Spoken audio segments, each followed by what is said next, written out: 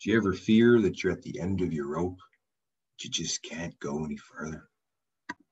That something in the world was not right?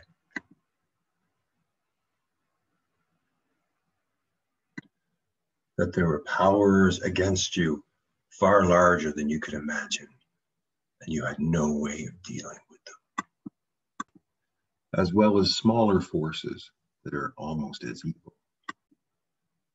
I mean, some of these dudes are very evil. Even members of your own team are suspect. Who really are your friends? Who really are on your side? What is a hobbit to do? Really? Aren't we faced with this question right now? Aren't we all living in Hobbiton? The answer is going to come from being on teams of 4 people. What story do you find yourself within? Who are you as the main character? What characters do you have around you? Where's your story going?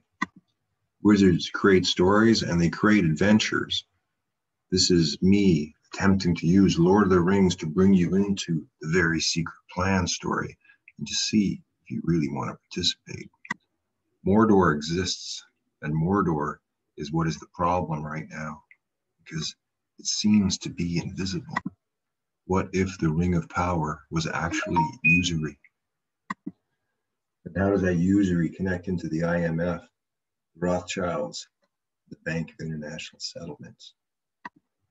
Where is the real Mordor? I would say it is hiding right in front of us.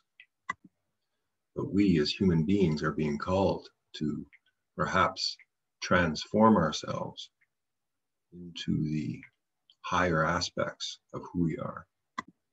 Your king is being asked to return. It's coming embodiment of your own sense of being.